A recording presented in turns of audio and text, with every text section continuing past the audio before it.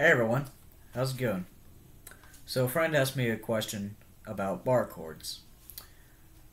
The question simply was about bar chords, if there was an escape or do we just have to endure that pain? I do have an answer. This is my answer. If you do want to get better at the bar and have that feeling go away, you will have to endure. But it does get easier with time the more you practice it.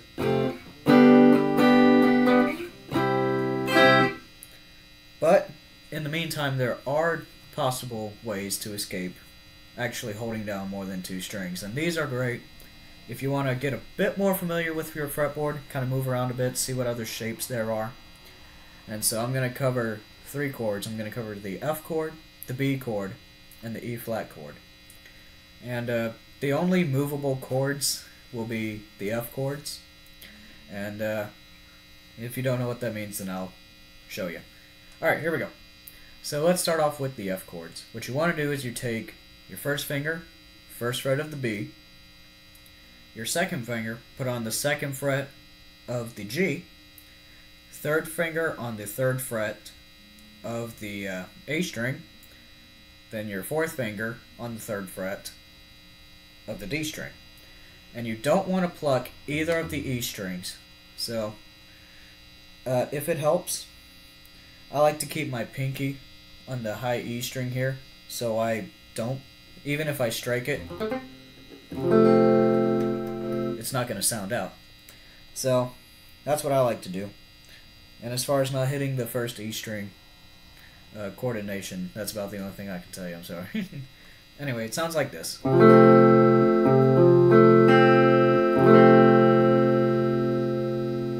Alright, second variation. First finger on the 5th fret of the G string, your second finger on the 6th fret of the B string, your third finger on the 7th fret of the D, and then your pinky on the 8th fret of the A string. Again, don't pluck any E string.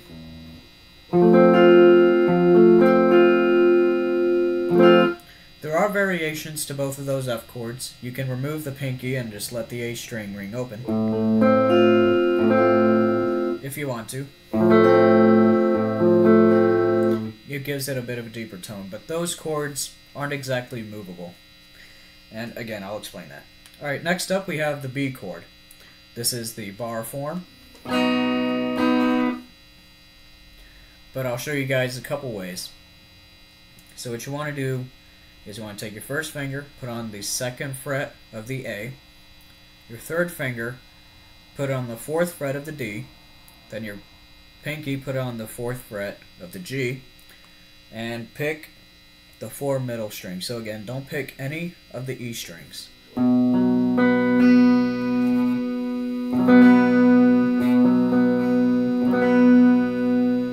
It's technically a B5, but hey, we're trying to get out of the bar.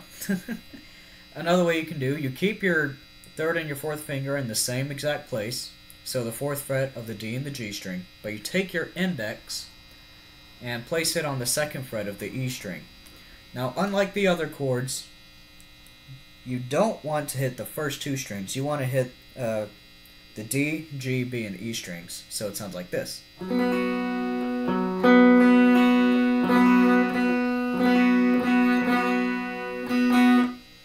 Alright, so there's those. Lastly, this is probably going to be the easiest one, is your E flat chord. It sounds like this. Or this.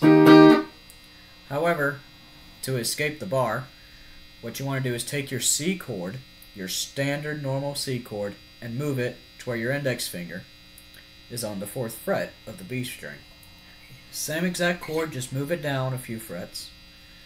And then, just like before, don't hit either of the E strings. Alright, that's first chord. Now, add your pinky in. This is the second non-bar form. Add your pinky in to the 6th fret of the high E.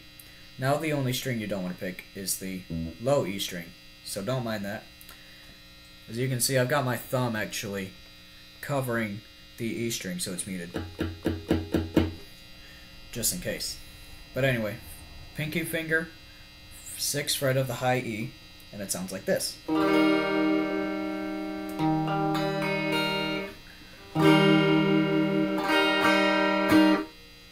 So yeah. Now, to kind of explain this movable chord form, there are other bar chords that I didn't talk about, like A flat. What you can do is you take this non-F I just taught you, move it down to the 4th fret,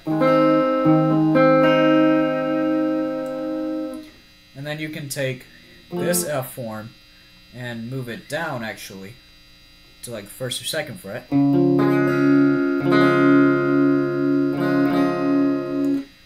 And so that's how those two chords are movable. And then you can use either of the E flat. Yeah, but there's a couple examples on how the F chords are movable. Or let's say I wanted to do this.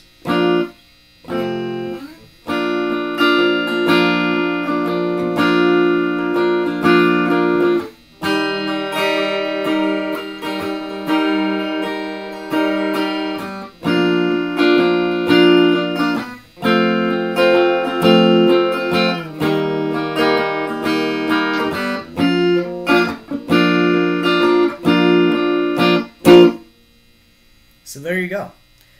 Those chord forms should help you to get out of the bar. Because chances are you're probably too young anyway, you know. Let the adults do the drinking. Alright. That's enough corny bar jokes from me. You know, pastor and a priest and a pope all walked into a bar.